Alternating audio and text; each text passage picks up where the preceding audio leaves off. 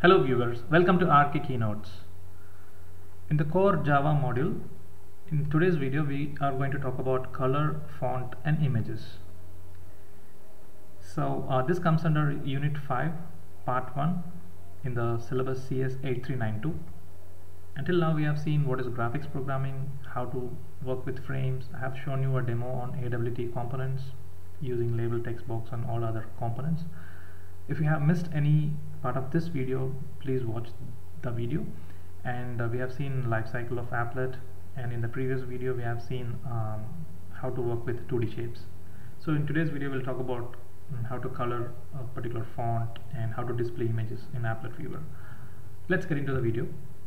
So this program is about coloring your font and specifying what kind of style of the font you need basically. So I have used two packages here. One is applet and AWT, and basically this color comes from this AWT package. And here I have got a class which extends applet. I'm not going to use any main method. Instead I'm going to use init method. So initially I have kept this string msg is a variable as empty, and in this init method I'm going to use a font class, and I'm going to create an object, and here I have specified what kind of style of the font which I need. You can mention Times New Roman or other font styles as well. So I want this in bold, so I have set that Font.BOLD, and I want the size to be in 40. Okay, so here I have set a message msg equal to hello, so this is what will get passed here and printed accordingly. And set font, I have passed the reference, that is F.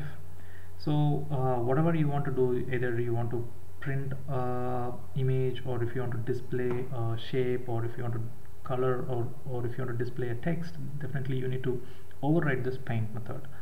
Fine. So and set color, so color.blue, I have set the font in blue, and I'm going to display draws.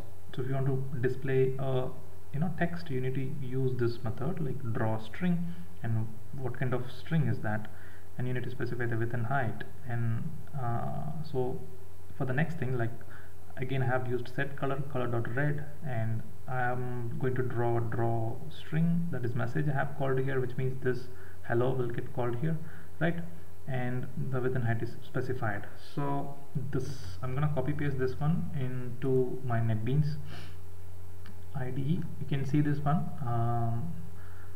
So this is the same thing I had just copy pasted. You can go around with this, and let me run this program.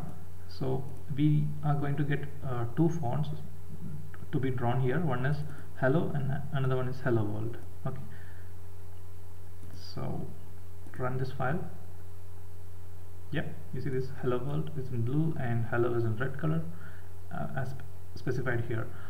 Alright, so if you want to play around with different colors and font styles, you can change this program. I'll leave this program in the description box, so you can copy paste and you can play around with this. Alright, so the next thing is about displaying an image. Let's go back to the PPT. Yes.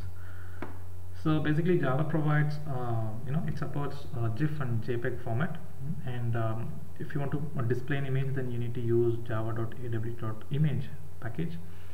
And under Toolkit we have got a lot of subclasses. Basically Toolkit binds all these components. Okay, so this is the program which I'm going to use.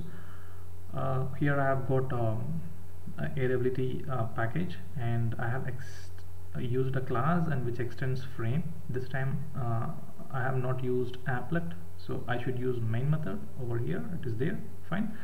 So don't get confused with applet and with these frames. And so here I have got a constructor, and over here we have already explored all these methods like setTitle, setSize, setVisible. Okay, so we know what is this.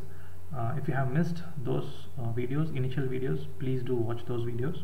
And again we need to override this paint method. As I said, this toolkit which has got a lot of components, and which is going to bind all these components. Like I'm gonna use image, it is a class. Okay, so I'm just going to assign this toolkit reference into this, and I'm gonna get the image. So you need to specify the path from where, which image you want to display. So just copy paste the path. I'll be showing you how to do that. And so how about the size over here? So you just specify that. Then in the main method you just create an object for this class image. That's it.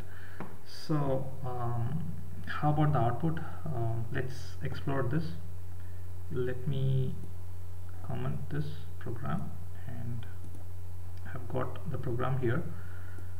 So this is the program which I have copy pasted from the PPT in the same thing, but I have set the size to be like this so that we don't want to maximize and all, and over here I have left this empty. I just want this particular image.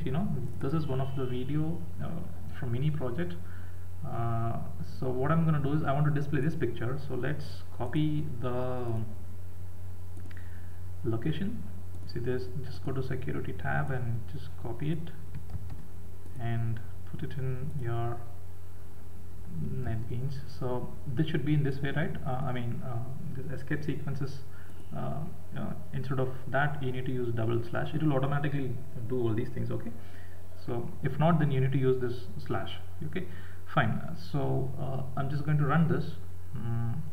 I need to get the same output, right, as shown in the image. So run this file and it is going to execute, and you see this image on frame is our title, and this is what the image which we have got. So this is how you can display images using frames in AWT. Fine, hope you understood both these concepts, like how to color a font and how to display it, and how to work with images. So in the next video, that is about, we are going to explore part 2 in unit number 5, that is called event handling. I have planned to make one single video to cover the complete event handling part, and for part 3 one single video will be made.